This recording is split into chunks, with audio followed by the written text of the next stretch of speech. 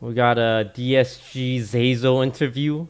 Yeah, pretty much what happened was I was looking for LCS offers. I got a couple, and they just didn't work for whatever reason. And then I was like reading all this NACL news, and I'm like, well, not LCS. NACL is doomed. I guess I'm jobless, you know? And I was preparing for that, so I wasn't really up to much. I was kind of, it was a little stressful, but I heard Disguised Toast was fielding a team, so I was asking about that around. I actually DM'd them, they didn't reply, and then this is hilarious. Their general manager, Golden Glue now, and head coach, of course, and our sub player, by the way. There's no conflict. By the way, all the roles. But anyway, moving on.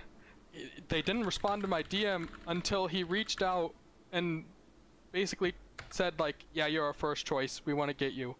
But I was like, "Ah, you could have just answered the DMs then, maybe." You could have just not ghosted me, man. But yeah, I actually refused to talk to any teams that were NACL because initially I was like, "Yeah, LCS or bust." Okay. So I had some interest from those guys, and just I guess I did the toast and ghosted them. Okay, I do that a lot, alright? Hey, I'll say. I have anxiety answering messages. I mean, I wasn't in charge of the roster. What was I supposed to say? Yeah, I know. You know, I'm gonna reply to his DM right now.